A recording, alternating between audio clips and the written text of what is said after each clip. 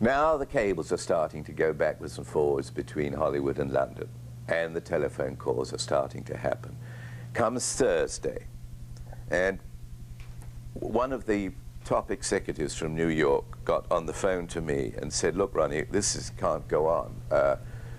Judy wants another director brought in immediately.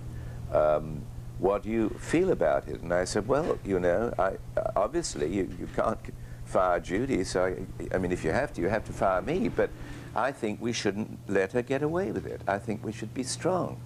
I said, it's very tough for me, believe you me, it's very tough to go on directing when I know that the actress really wants me removed, but I said, I don't think you should give way to her. And so they said, well, look, if you are prepared to take it, we'll take it. Could you finish the film without her? It's the first question. So you think a minute, you think, well, I suppose if we made Dirk Bogarde narrate the whole story, then he could narrate the scenes that we hadn't shot. But then I remembered that we had this enormous call at the London Palladium, where we'd booked this theatre for the day and where we'd already put out a call for 1,200 extras to fill this theatre, or not to fill it, but to fill it so it looked full.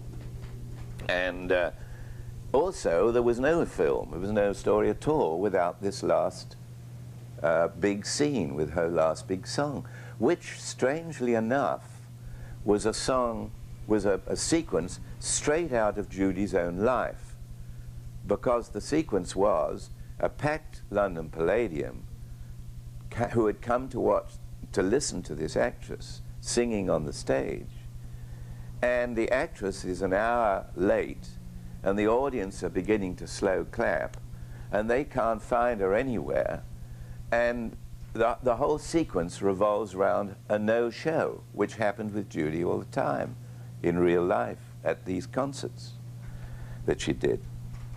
And this was absolutely essential for the end of the film. So I said, well, I have to have the London Palladium sequence. After the London Palladium sequence, well, yes, maybe it would be all right. So they said, okay, we'll deal with that. Be ready to shoot on Monday, and we'll let the rest of the week go. Fine. That's when they cabled Judy and said, if you do not appear on Monday at 8:30 in the morning, we will shut the picture down and we will sue. Okay, Monday morning comes along. Here we have 1,200 extras filling the theatre. It's 8:30. We're all ready for Judy. No Judy, of course no Judy.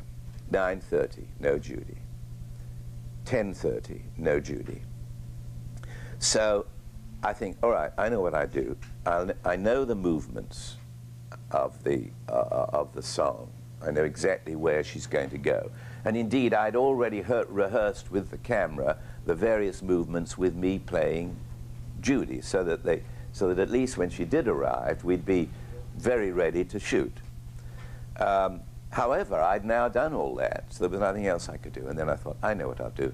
I'll put on the playback, and I'll sing to the playback, and I'll make all the movements, and I will play Judy to the reactions from the audience, because I wanted a lot of reaction shots, because when Judy does sing, they're not quite like they are when the Beatles sing or the Rolling Stones sing, but nevertheless they do in their own way. They used to get very excited with Judy, and they used to cheer and stand up and move towards the stage and all of that.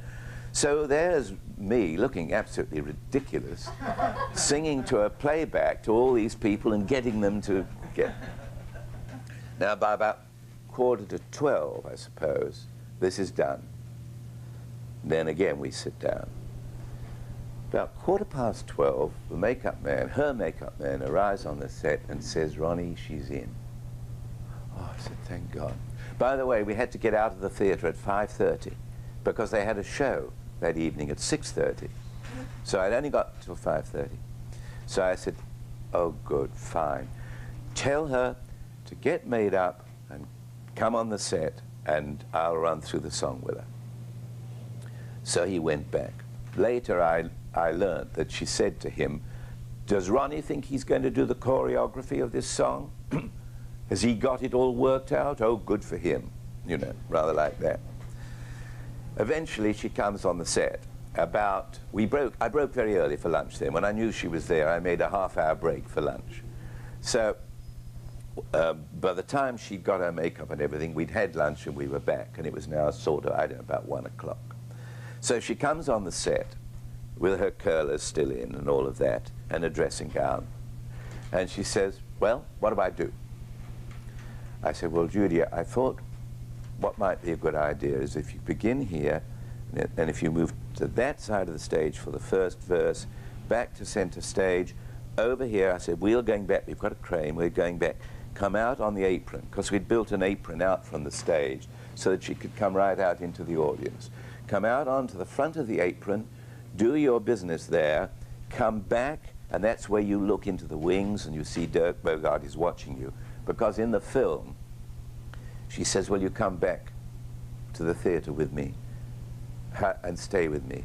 And he says, I'll stay with you until you're on your feet again. And he's not, they're parting, and they do part. But he says, I'll stay with you until I know you're all right. So he comes and he stands in the wings, and all the time she's doing this number, she keeps looking to him, and there he is standing, and he's watching her. And just towards the end of the song, when she's got herself really worked up into the typical Judy thing, she looks into the wings, and he's gone.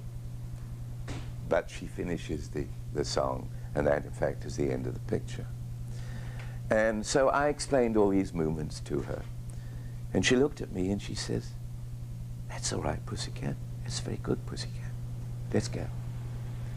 She went in, she did that song, she did all the big typical Judy stuff, including the bit in front of it where she comes on and everybody somebody says, where you been, Judy?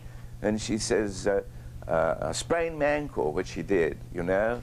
And she says, you like my coat? And it's a mink. And they say, yes, we love it. She throws it on the floor and she treads on it, you know.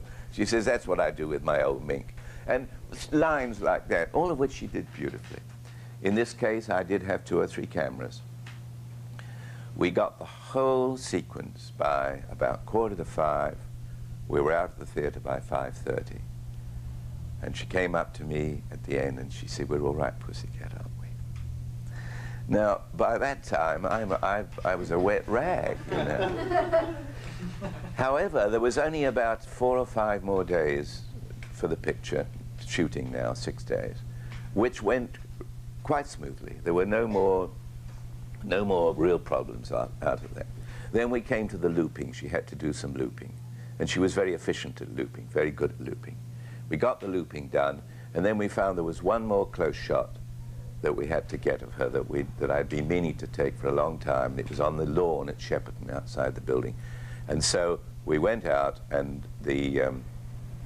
this close shot was the last shot.